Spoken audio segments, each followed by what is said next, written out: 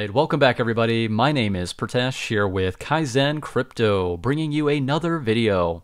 So I hope you guys are all doing well. In this video, I wanted to talk about non-fungible tokens. So this is something I'm incredibly excited for with the anticipation of the Mary Hard Fork Combinator event happening in just a couple weeks. Big news from Charles Hoskinson giving us some tentative dates, saying that the Hard Fork Combinator event will take place on the 1st of March. The Hard Fork Combinator event will clear quality assurance and developer checks on the 24th of February. That's when they will initiate the Hard Fork Combinator event, which will take place on the 1st of March. So very exciting. Essentially what this will do is bring about native tokens to be created on the Cardano blockchain. This is going to take us one step closer towards a full Goguen release. Now, despite the fact that we don't yet have smart contracts, it's still leading up to that point. But we are still able to do things that are really cool, such as NFTs. A lot of interest, especially around NFTs because of this event. So just giving you some information and an overview of what exactly is a non-fungible token. So in this guide, this is from Cointelegraph. I'm not the biggest fan of Cointelegraph, but I think that they did an incredible job with the visuals in this digital magazine. So if you're interested in checking this out, definitely be sure to check out the link down in the description below. Essentially, to understand what is an NFT, I like to talk about the difference between fungible and non-fungible.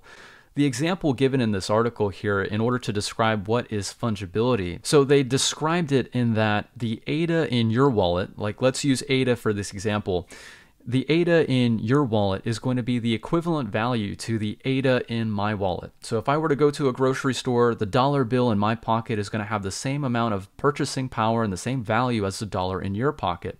So it's fungibility, right? So if you have a dollar, it's going to be worth the same as the dollar in my pocket. It's just an easy way to think about it.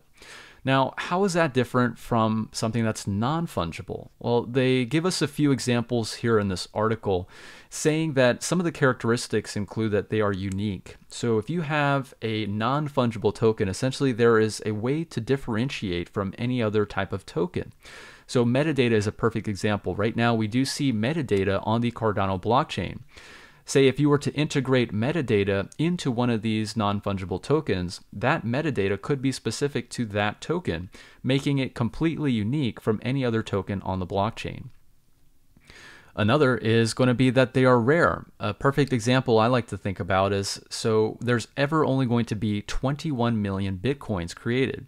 So it's a very scarce and finite supply. So the same thing could be applied to NFTs. There could be a finite supply, there could be a limited amount that'll ever be created, thus causing them to be very scarce.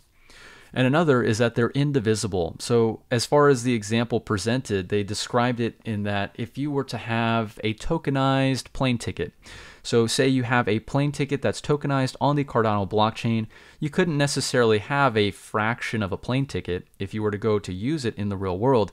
You'd have to have that specific token, that entire piece of the pie. So it's indivisible in that sense. So NFTs are really cool. I think they're going to be a big thing as we move forward, and NFTs and other types of tokens are being created on the Cardano blockchain.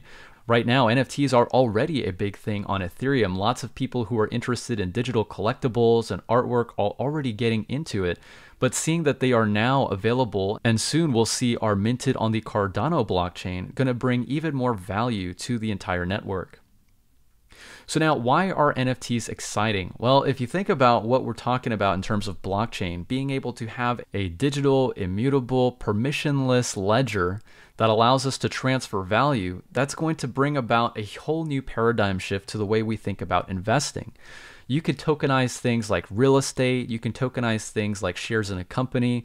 It's really mind-blowing to think about. Artwork is just one specific use case, and non-fungible tokens we see mostly are forms of artwork currently, but it's just a really cool concept to think that this is really going to change the way we view investing in the real world. So one really cool thing that they did here was they just laid out some use cases. So now artwork, of course, we see it's a big thing. I'm actually going to show you just a couple different places that are currently being used. One, it's actually being built specifically for Cardano, so really nice to see that. Another is going to be collectibles, so going back to things like Ethereum, and we saw with CryptoKitties, so that's a big one. Another would be gaming. So if you have in-game items, let's say if you're playing a game like Fortnite, what's to say that that specific item that you're using has any type of value if there are hundreds or thousands, or, you know, if somebody could just enter in a cheat code, right? So to think about a non-fungible token, you can verify that there's only ever going to be a set supply, and the item that you have is completely unique to you. Another would be virtual assets. So if you think about .eth domains, so things that are online that are rare and scarce, a platform that I like to think about is Decentraland, being able to have digital property, digital real estate in a virtual world. So pretty cool. Real world assets as well. You know, we were talking about a plane ticket, so you could have tokenized real estate as well, tokenized gold, silver, stocks within a company. Digital identity, of course, we're talking about medical records, we're talking about education qualifications. So lots of cool things that are expected with non-fungible tokens. I did also want to show you this here. So it's showing that the market for NFTs is just taking off like crazy. We can see some of these valuations. I mean, we're talking tens of thousands of dollars for some of these non-fungible tokens. It's just wild to even think about. And if we look at these industry statistics, we can see from 2017 it was merely just an idea, but the growth for the entire industry has just gone parabolic. And this is from last year in 2020 at the time of this article being published. So I'm sure that as we have more platforms accessible to people who do want to create non-fungible tokens, we will surely see a rise in the interest for things like this. Now, talking about some ways that you can get involved if you're interested in non-fungible tokens. So there's this really cool platform called Rarible.com. Would recommend that you guys check this out. I will also be sure to leave this link down in the description below. Lots of cool ideas, artwork from different creatives. There's so many interesting concepts here. I mean, it can get pretty wild.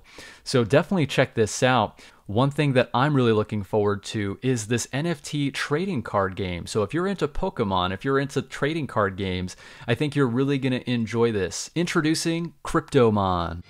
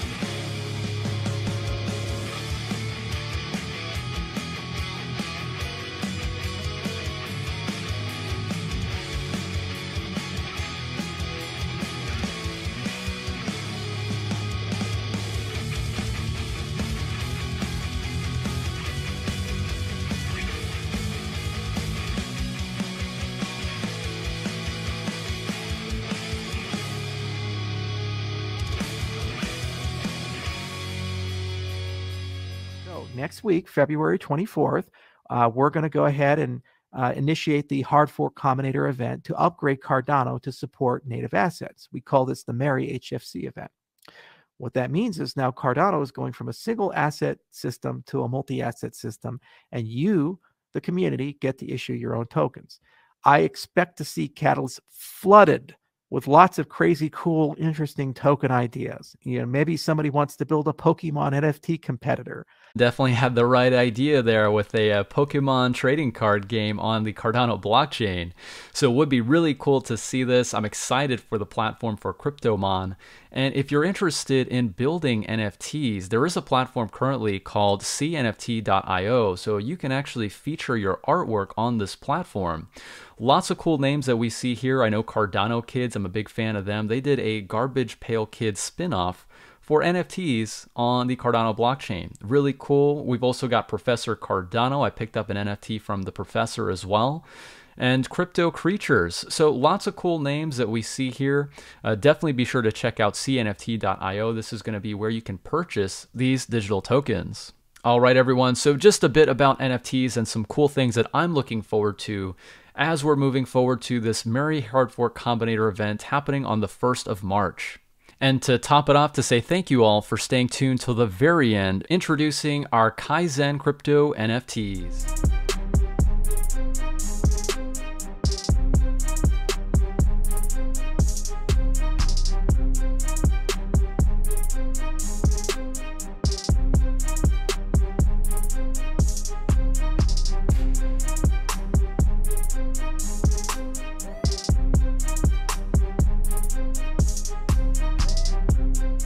All right, everyone. So that is what I have for y'all here in this video today. I really do hope that you enjoyed it. Hopefully you found some value here today as we were talking about NFTs and native tokens being integrated onto the Cardano blockchain. Lots of exciting things to look forward to.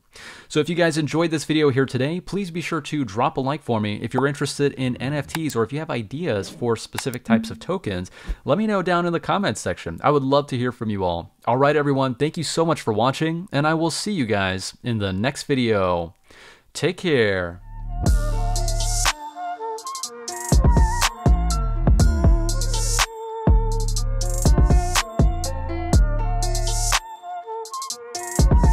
Sugoi.